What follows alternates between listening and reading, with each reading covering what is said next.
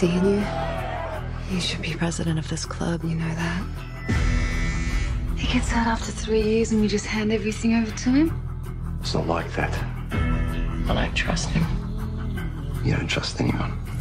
You need to take charge and do it so the men can see it. I'm still the president, not him. You asked me to look after things, to look after the men. Well, I'm back. He couldn't have done what you've done. That's why he's so threatened. I'm the president! You are with me or you're not! You are not the sort of man that walks away from anything. Kill him.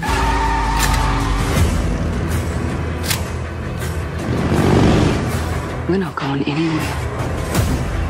We've worked too hard to get to where we are.